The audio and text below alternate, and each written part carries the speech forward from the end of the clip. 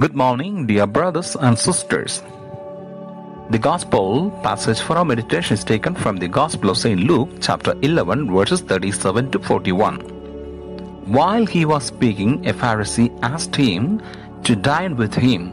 So he went in and sat at table. The Pharisee was astonished to see that he did not first wash before dinner.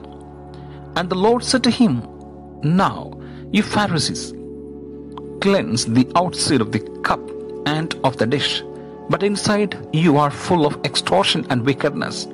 You fools, did not he who made the outside make the inside also?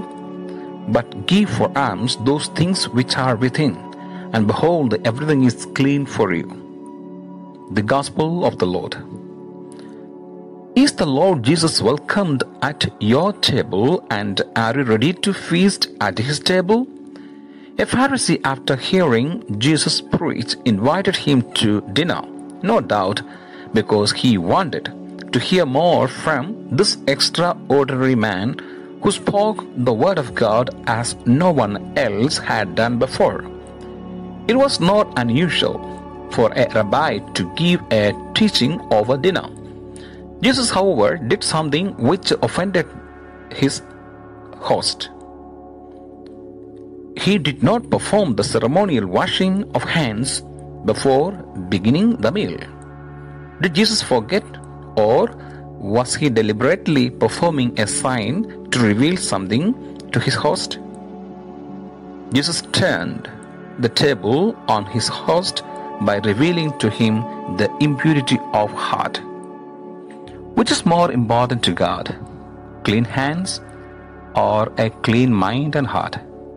Jesus corrected the Pharisees for harboring evil thoughts that makes us unclean spiritually, such as greed, pride, bitterness, envy, arrogance, and the like. Why does he urge them and us to give alms? When we give freely and generously to those in need, we express love, compassion, kindness, and mercy. And if the heart is full of love and compassion, then there is no room for envy, greed, bitterness, and the like. Do you allow God's love to transform your heart, mind, and actions toward your neighbor? And I pray, may Almighty God bless you in the name of the Father, and of the Son, and of the Holy Spirit. Amen.